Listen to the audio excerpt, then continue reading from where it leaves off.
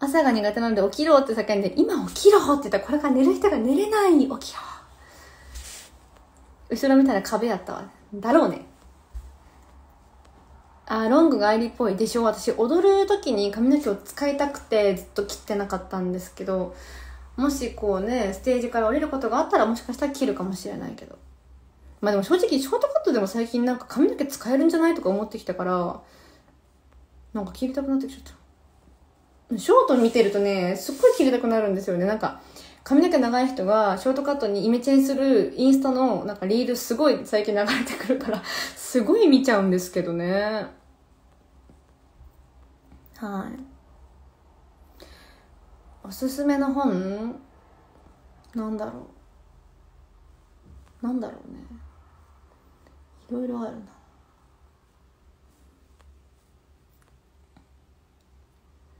病んだ時は泣き虫少年を聞いて勇気出してます。ボンドの曲ありがとう。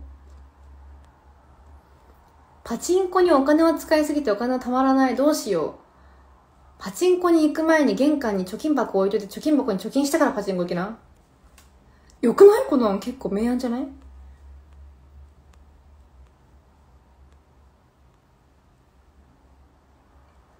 最近食べて美味しかったもの？昨日始球式に家族が見に来てて、その時に母親がすごいなんか、最近忙しそうだからとか言ってご飯を作ってくれたんですよ。本当のこと言うと、愛理が母親のご飯、ママのご飯食べたいんだけどとか電話で言ってたら作ってきてくれて、そこで食べたのがめっちゃ美味しかったね。もうめっちゃ持ってきてくれたのもなんかそんなにっていうぐらい持ってきてくれたんですけど、さっき食べた夜ご飯のさつまいものなんか大学芋風のやつもおからも全部母が作ってくれたやつを食べてたんですけど、やっぱね、久しぶりに食べる母親の味は美味しいよね。最近食べて、だからそれの作ってくれたやつで、なんか鶏ひき肉と椎茸のハンバーグみたいなやつがめっちゃ美味しかった。鶏ひき肉と椎茸なんかこうなった、この団子になったやつに椎茸こうピュッてかぶせてあるハンバーグめっちゃ美味しかった。美味しかったよ。いいなぁ。さえちゃんのショート見た時も切りたくなった。なった。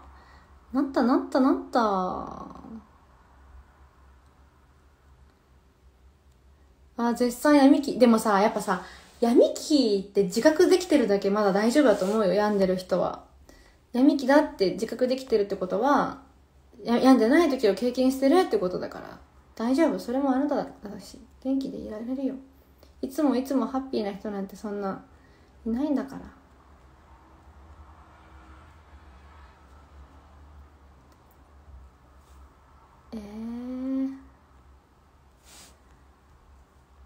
やばい、みんなすごいコメントがすごくてちょっとごめん、なんか全然ごめんすごいなんかごめん、全然全然読めてない、ごめん。バイト終わった、お疲れ様。禁煙2ヶ月超えた、褒めて。でも最近気づいたんだよね、禁煙してる人とかさ、なんか喫煙してる人とかにさ、いや体に良くないですよタバコとか言ってさ、よく言ってたんだけどさ、自分コーヒーすごい好きだからさ、こうその人たちにとってはコーヒー愛理がやめろって言われてるみたいな感じなのかなと思ったら、言えない、苦しいとか思いながら最近思ってるんですよね。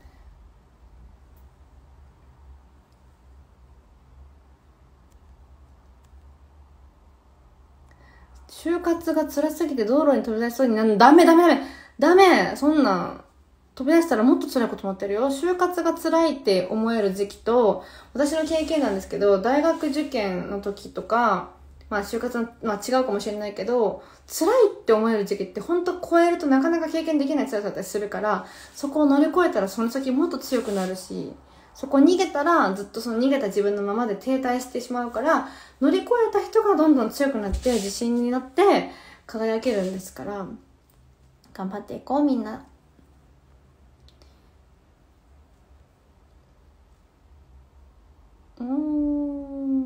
コーヒーはカフェラテ。タバコ中毒性やばいんだ。そうなの。うちさ、家族誰も吸わないんで分かんないんですよね。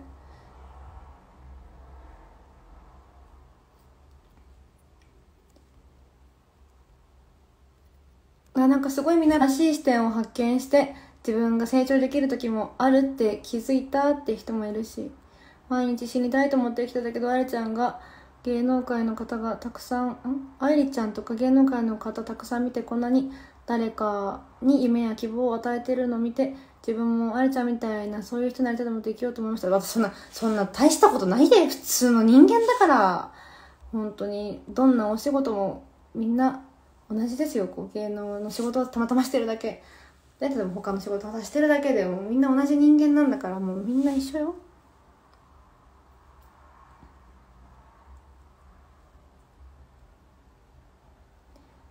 いやーね、産後ダイエットができないって書いてある人いる。産後ダイエット大変って言いますよね。私さ、結構骨盤がでかいからさ、心配なんですよ。私、生まれた時 4000g あって、お母さんも結構大きく生まれた人だし、弟もすごい5000いくつで生まれてるから、絶対でかいの生まれると思うんです。違うんだろうね。だからどうしようと思って、今からすごい心配だから、今から鍛えておこうかな。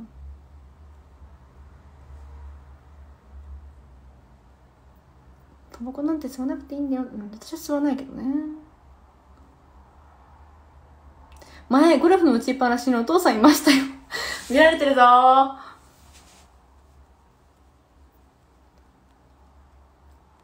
みんな。いや、今日すごいなんか頭が回るな、すごい。喫煙者ですか？吸わない、私は全然吸わない。この前、彼女ができました。応援して、幸せにしてやんな。いいじゃない。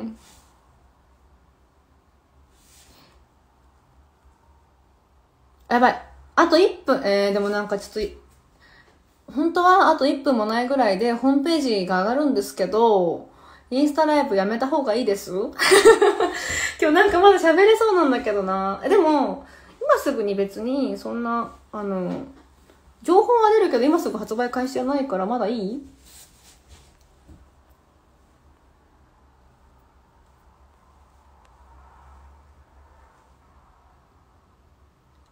まだいい？やめなくて。なんで背番号11なの？昨日のやつでしょ？あれは J コムチャンネルのなんかチャンネルの番号らしいです。日焼けしてないです。多分これチーク。チーク入れたっけな？あれ？お風呂上がりだから入れたっけ？入れてないっけ？朝までやろう。みんなの通信速度が心配。愛理ちゃんがホームページの画面見せてくれば、確かに、そうするわ。ちょっと待ってて、見てくるね。あれどうやって見んだっけ？待ってよ。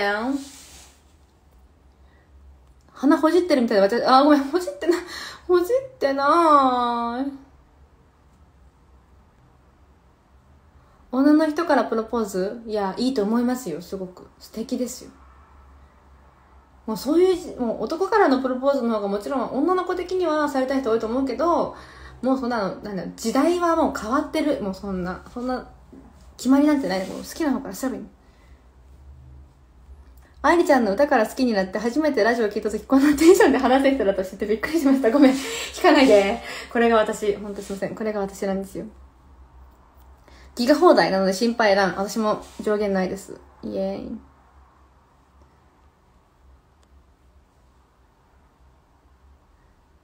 ありがとうね。さえって呼んでください。さえちゃんっていうのかな？さえとかめっちゃ呼び慣れてるわ、名前が。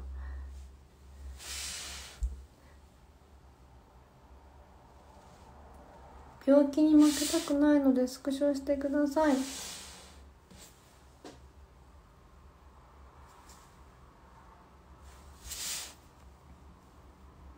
愛理ちゃんに人生相談したい。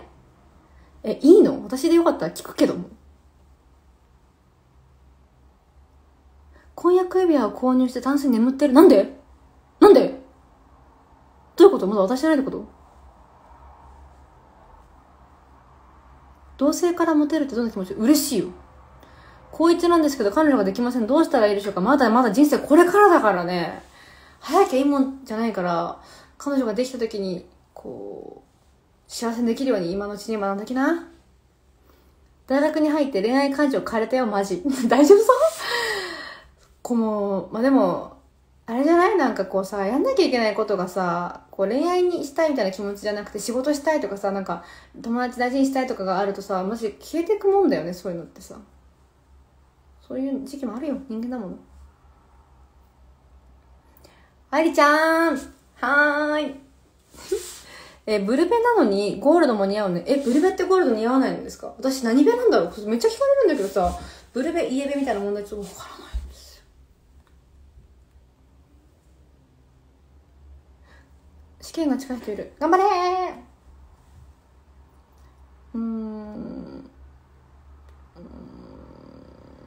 愛理ちゃん、カッサルンちゃんのブランドゲットしましたか？頼んだよ。まだ来てないけど。そりゃそうか、来てないか。好きな人に好かれないのしんどいよ。何なんだろうね。ちょっと、ホームページ後でやるわ。やっぱさ、好きな人に好かれるってさ、すごい奇跡だと思わない？それすごいよく見かけるんですよね。好きな人には好かれない。自分が好きな人じゃない人には好かれるみたいな、そういう人よく、いるし、そういう、話をしてる YouTube よく見かけるけど、やっぱそういうのを乗り越えてこそ、人間の奇跡が起きるんでしょうね。結婚する人が見つかるというか。すごいみんな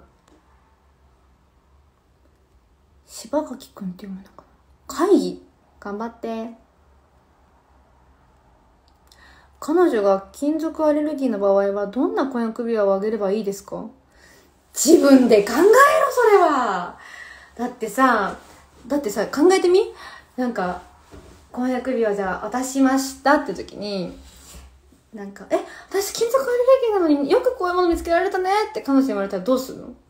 愛理ちゃんにインスタライブで教えてもらったみたいになっちゃったらもうざわってなるじゃん。もう相手はもうこんな一大事に自分で考えてなかったの？ざわってなるから、それはもう私は愛です。これは教えないという愛。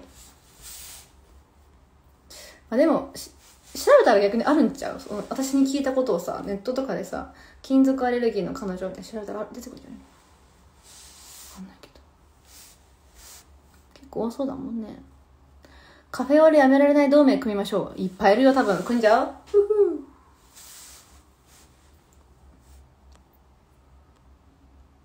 ラーメン食べました。明日はむくみだね。ゴー木の指輪とかもある。陶器の指輪。人生で誰からも好かれたことない。そんなことないから、着せてるだけで自分が。